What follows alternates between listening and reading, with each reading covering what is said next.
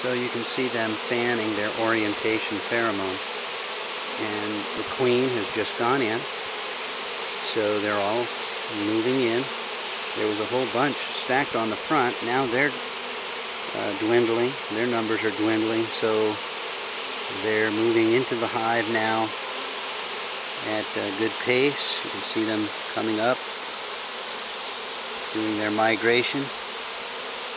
I was able to see the queen many times, more than 25 times in this swarm. These are all Italians, and they're looking good. So we're pretty excited about this particular swarm of Italians. You can see them migrating. The migration has been going on now for, I don't know, 15 or 20 minutes. And during that time, the queen has taken off. At least 4 times that I've seen. She's taken off up into the air and come back down. She's marked her pheromone all over the front of this hive. And I've never noticed that before, but all over the front here, she did circles around there, leaving her pheromone. Orientation pheromone all over the front of that hive, and the bees just started going that way.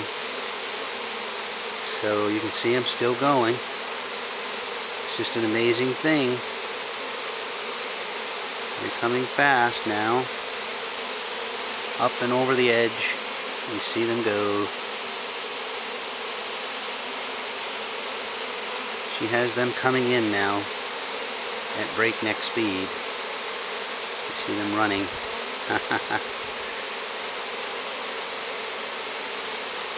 And they're fanning really hard, having a great time.